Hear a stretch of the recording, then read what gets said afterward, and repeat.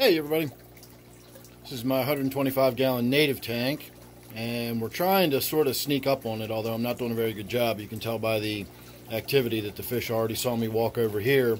But I wanted to get a little bit of a look at it with it being what we'll call in its natural state, with me not standing here, because you can already see they're getting prepped ready for dinner.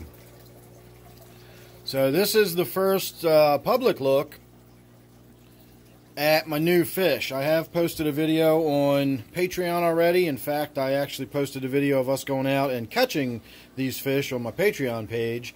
But this is my first public showing of my new fish, and I wish it was a little more exciting, to be honest with you. I put, I want to say 6 sunfish in here, and a couple things right away that struck me. Let me try to get over here so we get a little less glare on it. The first thing that struck me was the relative size of these shiners. These shiners are getting so thick-bodied and they're getting so tall that when I put them in there next to these sunfish, or I should say I put the sunfish in next to the shiners, I mean, you can hardly tell them apart at first glance. And then, of course, the other thing, and again, I'm not really sure what I was expecting when I put these sunfish in here, but I really thought the sunfish were going to sort of be off to one side of the tank doing their sunfish thing, and then the minnows would, you know, and the chubs would be down here doing their chub thing, and it would just give the tank some diversity and some interest. There'd be groups of fish moving around, and that's not what happened at all. The fish came in, they just went right into one school, and again, you've got to really kind of look closely to even tell that I've added new fish. And despite the fact that I took 5 fish out of here, I've actually got more bioload in there now than I did before. So the one upshot is that my tilapia, and of course right now he's not cooperating since I'm going to talk about him, but the one upshot is that I have noticed that my tilapia also comes out of its corner, especially when I'm not here leaning on the tank and talking real loud in front of it and all that. But the tilapia has come out and has been schooling with the sunfish. So I don't know if it just sees fish that are similar size or what, but I'm really happy to see that the tilapia is out and about. And of course, you know, as I said, with me standing right here, that's not the case at the moment. But when we snuck in, you could see that the tilapia was making its way down to that end of the tank, because it had been down here with all of these fish that are just sort of lingering around. And this is all they do all day, is just kind of hang out and sit in the current. And then, of course, when I come in, they start getting active because they know there's a pretty good chance that food might be coming in. I really like this shiner here. He's got these sort of orange fins with the black tips on them, and he's just so thick. I can't believe how big they're getting. I wish we could get some better lighting on the sunfish. I will try to do that in an upcoming video. I really don't have time tonight, but these fish have been in here for a few days now, so I did want to get some public video out there. I've just had a really hectic day today, and this is going to be about all I can really do as far as getting some video out there. But like I said, I did want to get my first public look out here at my new sunfish. So let's try to slide these lights forward just a little bit right now and see if that doesn't bring a little more light to the forward side of the tank.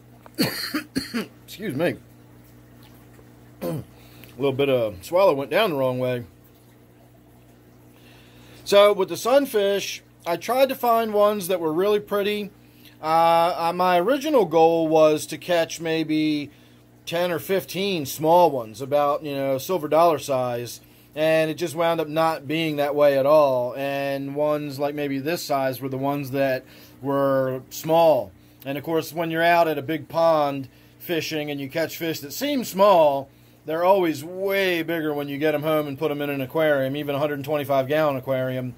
So as I said, when I brought home fish like this, thinking that that was a fairly small one, it still turned out to be fairly significant in size. And then some of the larger ones actually had really pretty markings on them, so I brought them back as well. One of them, I believe it was this one, had really, really deep blue coloration on it. And a couple of them were just plain old bluegills that had that really pretty blue color. But now that they're here in the aquarium, most of their color seems to have just washed out and they just seem all faded. This one right here is really interesting. I really like the patterning on this one. It's very different than the others. It almost looks like the patterning on a crappie, but I know it's not. I know that's not a crappie.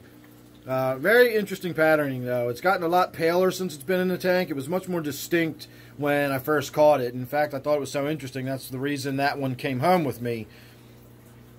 No green sunfish this time, so hopefully we won't have to worry about that. This one has these sort of blotches and splotches on it. That's the one with the really blue jawline and the really vibrant blue colors. So I don't know if that one's gotten beaten up against the rocks and its scales have been knocked off or it's diseased. You know, that's the other downside to doing this. As much as I might have fun with this and as interesting as this may be, it's not out of the question at all that I have brought disease home into the tank, you know, from the wild. I will do a video here in the very near future every time I catch fish and bring them home, or more importantly, when I release fish back into the wild. I always get a slew of comments about the legality of doing that and whether I should be or shouldn't be, or whether I'm allowed to or not allowed to. And I'm still not 100% sure of how all those laws work, and of course where you are and what state you live in and all that kind of stuff always makes a big difference when it comes to that kind of stuff.